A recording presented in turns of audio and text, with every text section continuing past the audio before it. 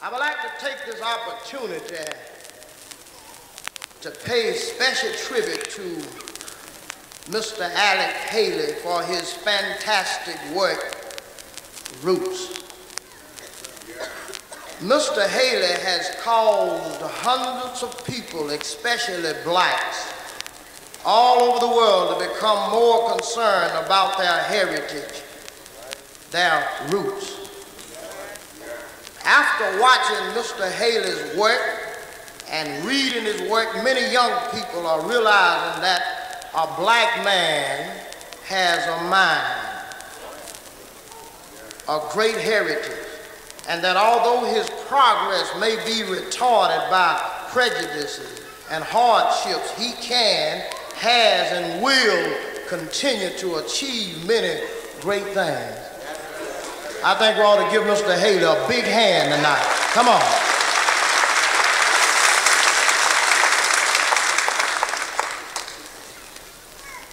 I'm somewhat reminded tonight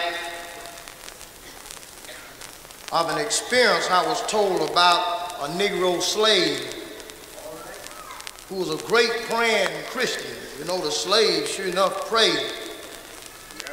And this particular slave's name was Charlie.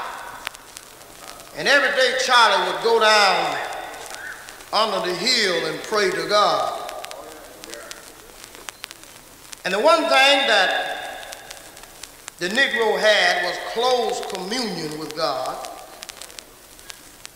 and his white boss wanted that.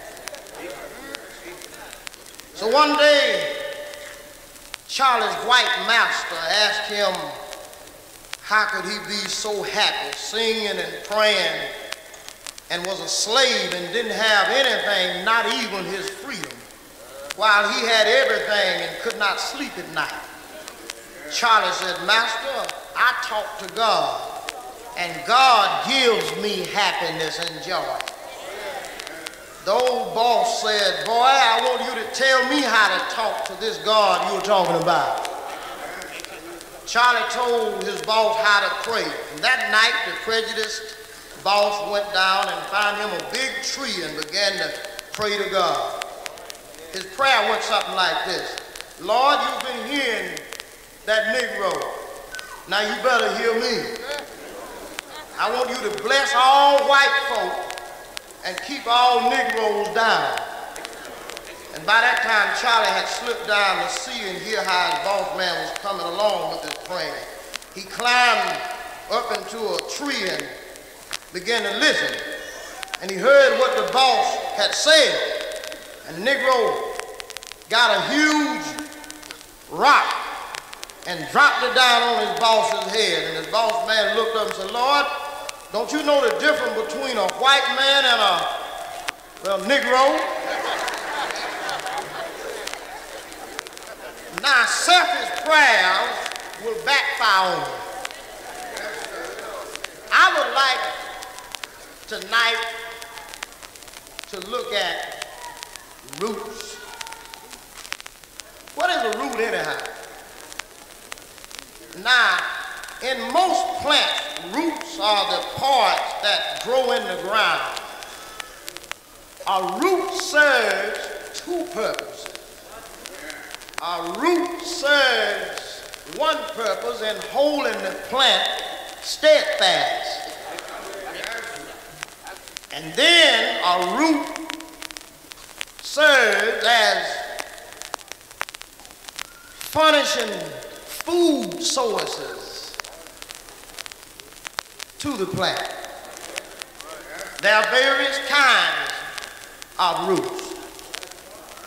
Now, there are many little branches of roots that run from the main root. There are some little tiny roots. In agriculture, we call these roots the hair root. And these little hair roots, each one of them has a little mouth. And they take in food sources for the plant. And also, another root, I guess would be the most important root, is the tap root. Now, the tap root is that long root, that big root. And normally, the tap root stores up food. But now, I want to look tonight at roots from a Bible standpoint.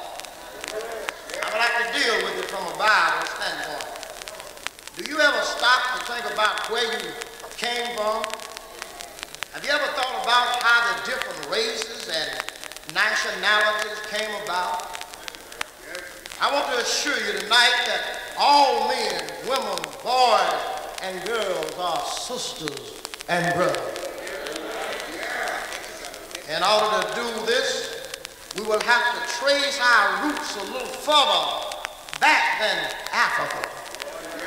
We're going to have to go a little further back than Germany, a little further than France, Italy, America, or any country. A man wanted to know from me, how did we get all messed up as far as races and colors are concerned? That's quite interesting. But my reply to him was that I don't consider the different colors and races of men messed up, but rather beautiful. They are beautiful. First of all, according to the Bible, we all came from God. And I believe it. I ought to have a witness here tonight. You see, God is the root, and it was his intention that we all be rooted in him. You see, God stood in his divinity and spoke the world into existence. God is our source. God is the world's greatest builder and architect. He is the world's greatest artist and decorator. He designed and built the world. He painted the world and everything that's in it. For it all belongs to him. You ought to read Psalms 24:1. Now in Genesis 1:1, it reads something like this. In the beginning, God created the heaven and the earth. And then in Genesis 1:26 and 27, it reads, and God said, let us make man in our own image, after our own likeness, and let them have dominion over the fish of the sea, and over the fowl of the air, and over the cattle, and over all the earth, and over every creeping thing that creepeth upon the earth. So God created man in his own image. In the image of God created he him. Male and female created he them. And then I like this part of the scripture. Colossians 2:6 and 7 reads, as ye have therefore received Christ Jesus the Lord, so walk ye in him, rooted and built up in him, and established in the faith, as ye have been taught, abounding therein with thanksgiving. So now, God, who created all things that are in heaven and earth, visible and invisible, whether they be thrones or dominions or principalities or powers, and without whom was nothing made that is made. I'm talking about God who set the sun ablazing in the heavens, started the earth on an annual journey of 558 million miles around the sun, traveling at a speed of 63,000 miles an hour. I'm talking about the God who sprinkled the night with the moon and the stars, painted the moon and the stars. He didn't stop there, but he decorated the whole world various colors. Isn't that wonderful? He saw that every living creature was beautiful, was good. He really fixed up the birds. Isn't that right? He really dressed the birds up because they would be flying across the world. He painted the blue bird blue. He painted the red bird red. He painted him a black bird black. He painted him a yellow bird yellow. He painted him a peacock many colors. and sent them into various parts of the world. He painted the grass green, the waters blue, the clouds white and black, the roses red. He painted the lilies white, the violets blue, the soil black, and in this black soil, many plants and green vegetables of different colors are produced. I'm talking about God dressed up the world. Is that right? Now when he got to man, he had to sure enough do a few things different. When he got to man, the crown of his creation, he saw that nothing was wrong with him. Well, when God created man, he was perfect. It wasn't anything wrong with man. When he got through with him, he had a clear bill of health. There wasn't nothing wrong with that first man. Everything was just intact. That first man, you see, God had a way when he would create something, he would see to it that it was good. So therefore, the first man that he created didn't have no heart attacks because he had one heart beating 80 times per minute. The first man didn't have to worry about any high blood pressure because his pressure was 120/80. Didn't have to worry about that. The first man didn't have to worry about no low blood pressure because he had all 8 pints of his blood. He didn't have to worry about being blind because he had a 20/20 vision. Didn't have to worry, Reverend, about no eyeglasses because he had a 20/20 vision. I wish I had a witness here. He didn't have to worry about a high temperature. The first man didn't have to worry about being burnt up with fever because his temperature was 98.6. This first man didn't have to worry about walking around on crutches. Didn't have to worry about people pushing him around in wheelchairs because he had all 206 of his bones. And then this first man, the Lord saw to it that he had all 5 of his senses. He had 2 ears that could hear. Didn't have to worry about no hearing aid. He had 2 eyes that could see. He had 2 arms with 10 fingers that could touch and feel. Wasn't he fixed up? And then he had 8 sinuses and 1 nose to smell.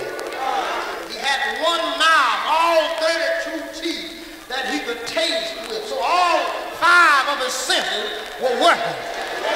Look at this first man. Wasn't nothing wrong with it. And then the Lord went through with man yet. All of his systems were functioning properly. First of all, his reproductive system must have been all right because he had 24 chromosomes, 24 male and 24 female. And then his respiratory system was all right. He didn't have to worry about no asthma. Didn't have to worry about no tuberculosis because he had 2 perfect lungs and his breathing system was all right. And then the first man didn't have to worry about his circulatory system because it was perfect. And therefore he didn't have to spend sleepless nights worrying about blood clots, leukemia, because his circulatory system was functioning properly. He didn't have to worry because his digestive system was in order. Didn't have no heartburn, no gas, no indigestion. Didn't have to worry about going to the store getting no Pepto-Bismol because his digestive system was working all right. And then this first man didn't have to worry about his endocrine system because his secreting glands were functioning properly. He didn't have to worry about his excretory system because his kidneys were working just fine. Didn't have to spend no lot of money on any kidney machine machine because everything was working all right. Well, that first man was not nervous because his nervous system was working all right. Didn't have to walk down to the drugstore and be bothered about nerve pills. He didn't have to worry about Valium because his nervous system was perfect. The first man, I tell you, didn't have to worry about his skeletal system because this first man was balanced. He was upright. He wasn't one-sided. So right there, this first man tells me that evolution needs to think again when it says that man came from a lower class animal. The first man that God made was upright. I wish I had a witness. And then he didn't have to worry because his muscular system was working all right. He had strong muscles, no damaged muscles. And then he didn't have to worry either about any brain tumors because he had one perfect set of brain. He didn't have to worry about no gallstones and those things that would give you the blues. He had one perfect bladder and one perfect gallbladder. Man was not overweight like I am tonight, nor was he underweight like some of you are. He had one soul whose eternal destiny will be heaven or hell, and it will be determined by his roots being connected to the first root, God himself through Jesus Christ.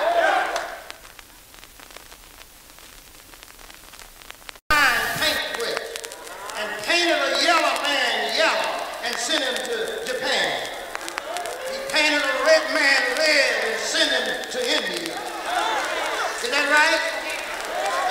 He painted a white man white and sent him to England. He painted a black man black and sent him to Africa. And he told them all, so now I got you painted up. I want you to stop by the world's first barber and beauty shop and get your first hairdo. I wish I had a witness here. The white man, no doubt, got a hair straightening. The Indian got him a crew cut. The Frenchman, German, Spanish, and all of them got a hair curl. And the Negroes, I don't want none of that. I'm going to get me an afro.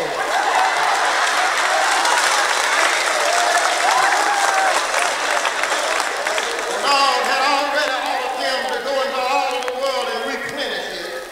And that's when the mixed breeding started, and all the mixed colors and mixed hair braids and mixed races came into being. All this crossbreeding. He sent his children, sisters and brothers into different parts of the world, reminding them that the world is mine, and you are mine, and therefore you are heirs to all of the world. Therefore we have no ground tonight to segregate and hate. Man, because of sin, was disconnected from the main root. This is the reason there is a world struggle for peace. Wars, nation against nation, race against race, father against son, son against father, mother against daughter, daughter against mother, families against families. Excuse me, brother preachers, churches against churches. Many of us tonight are letting dogs and cats. I said many of us are letting dogs and cats beat us in showing love. I went up to my home up in Center, Texas. You know, I came from Center, Texas. And my mother and father have many, many dogs and cats. They always have done that, hanging around the house. And here, the other month, I went up there, and believe it or not, one of the cats had some little kittens. And did you not know those little kittens were sucking the mama dog? Now, this is a great improvement from when I was a boy, because when I was a boy, a cat had to speed up when he passed by a dog. So dogs and cats are getting along. So what about us? Children, we all need to go back to our first root. God, obey his command, and our world would be better. The Apostle Paul Laodicea reminded them that they were Christians and they were to constantly walk with Christ daily. The more closely they walked with him, the more they were rooted and established in the faith. You see, if we walk with him, we become more rooted in him. Do I have a witness? If we are rooted in him, we will have love, peace, joy, happiness, and finally, eternal life.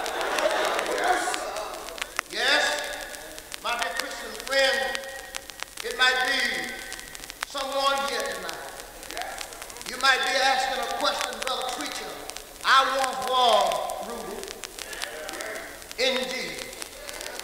But now, brother preacher, I've gotten disconnected. And I want to know what to do to get back connected with God. First of all, I think this term root tonight is very significant. It's very providential. Because I've done a little checking on roots. And I found out that every letter in root means something. Let's look at the very spelling of roots. R-O-O-T-S. R could stand for the night. Read God's word and find out about our roots. On Christ the solid rock stand our roots. Oh, again, oh, how wonderful are our roots. T, teach others about our roots. S, shout and praise God for our roots. Is that right? I'm going to have to move on here tonight, my dear Christian friend, to a close. But I've come by to tell you that man ought to stay rooted in God. And when a man is rooted in God, he can bear fruit. Because God made all of us that we might be productive. Is that right? And I'm here to tell you tonight that I've watched several plants. And I believe that man can get a great lesson out of plants.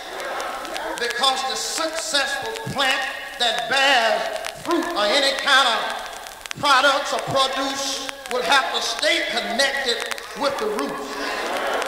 Is that right? And I'm going to have to move on here tonight, but I brought here a little illustration. I have with me here the peanut. And if y'all excuse me here tonight, I would like to do a little illustration here with the peanut. Did you not know the peanut plays an important part in all of our lives?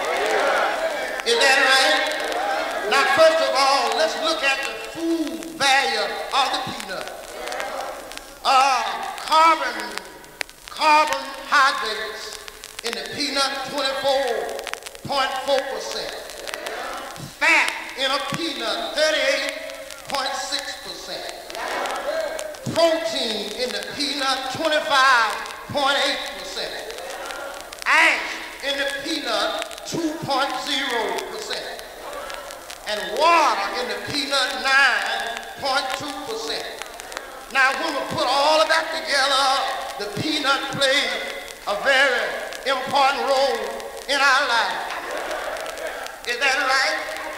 And for obeying Mother Nature, the peanut has caused many of us to be happy in our lives. Because the peanut obeys Mother Nature and stays connected with the root. Some 14 or 16 million tons of fresh peanuts produced every year. Is that right? And I want to tell you here, my dear Christian and friend, did you not know that George Washington Carver became a hero because the little peanut stayed connected to the root? Is that right? George Washington Carver found out many uses of the peanut because the roots stayed connected. Is that right? Today, from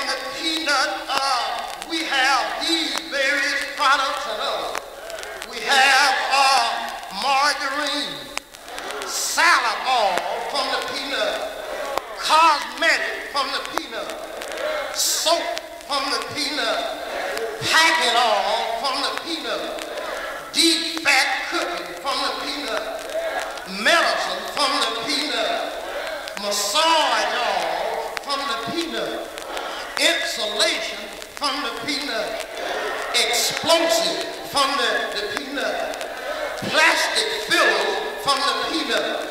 Is that right? Illuminating oil from the peanut. And everybody can say amen when we talk about peanut butter. Is that right?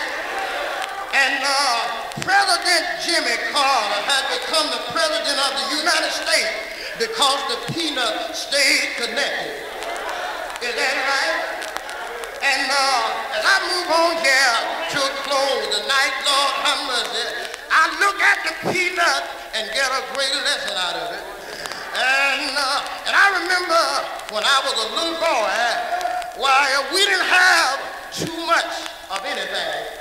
And you know, other boys and girls used to laugh at us for bringing peanut butter sandwiches to school. And I remember we used to slip behind the trees and slip and eat a peanut butter sandwich.